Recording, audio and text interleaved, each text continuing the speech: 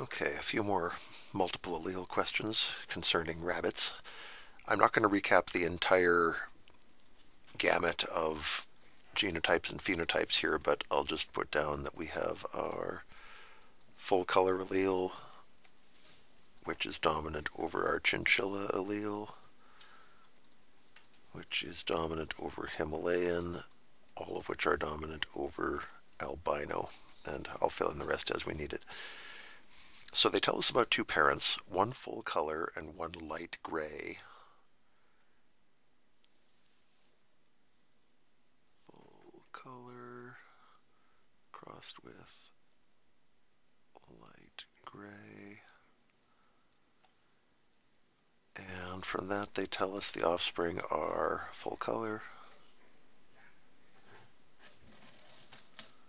light gray, and in one case albino. And from that we're supposed to fill in as much as we can. So full color, I'll just flip back to our list here. Full color, also known as dark gray, is really not very helpful because there are 4 different ways that you can be full color. You can be C with any of the other 4 alleles. So for the full color parent we have big C blank.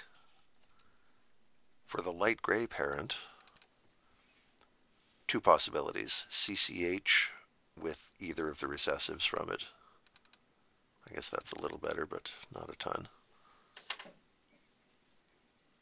Light gray, CCH blank. And there's a little more that we know than that. I'll put underneath here, this could be C, it could be C chinchilla, it could be C Himalayan, or it could be C albino. We have no idea. For the light gray, just double checking here, it can be either the H or the A. C H or C A. So not good. If we were doing all these combinations, we have 4 possible dads times 2 possible moms. We'd have to do 8 different Punnett squares, so hopefully it doesn't come to that.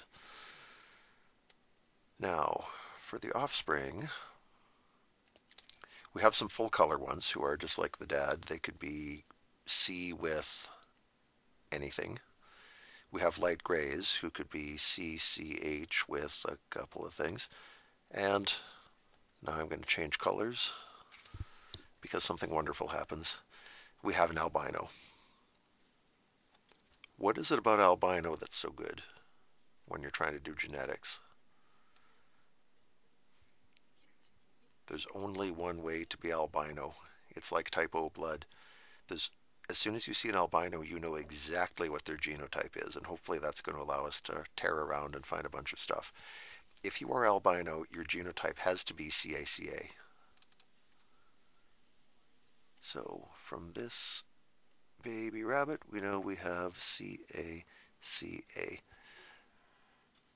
That helps us a great deal with the parents, because if you have 2 alleles, like most people do, or 2 chromosomes, like most people do, one of them came from your dad, one of them came from your mom. This CA had to come from there. So instead of 4 possibilities, now we know exactly what's happening in that spot. Wonderful. And for mom, they must have gotten the other CA, so she must have that also. So that's not 2 possibilities anymore. We've firmed that up. We now know what both of these parents are. And actually, that's all they wanted. They said find the genotypes of the parents, and this one albino cracked the whole thing open. Great. Let's see if we can do that one more time. They say a chinchilla rabbit. Chin is crossed with a light gray.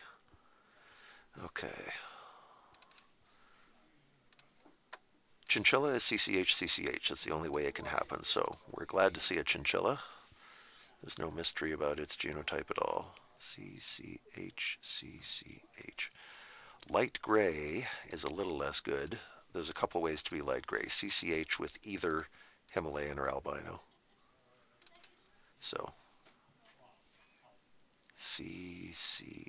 H blank, and this can be either Himalayan, comma, or albino. I don't know which yet. Hopefully we can fill it in. The breeder knows the light gray rabbit had an albino mother. That's different. Okay, let's scoot this down so we can fit another generation up above here. Okay, so here's one of the parents, and their dear old rabbit mom was an albino, which means she had to be CACA. Interesting? Very interesting. Because if you have two CAs, guaranteed your egg had a CA in it, which means your kid got a CA. If you're homozygous for a trait, then that's absolutely guaranteed to get passed on. It's the only choice you have. You have to pass on one of them. So we know this has to be a CA. It's not a CH. It's the CA. So now we know both of these parents, which is nice. And now that's not the end. They want us to find the genotypes and phenotypes from this mating. So this parent and this parent that we just figured out, what happens when we cross them? I'm going to scoot this over a bit to give me a little more space. So we understand this parent very well. This parent we understand now that we have that information about the mom. I don't think we'll need to know about her any longer. And this is the cross that we must do. So Punnett square. Does it need to be a square?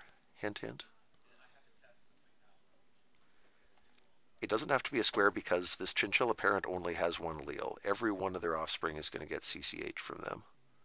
It would be wasteful to write that twice, so I'm not gonna.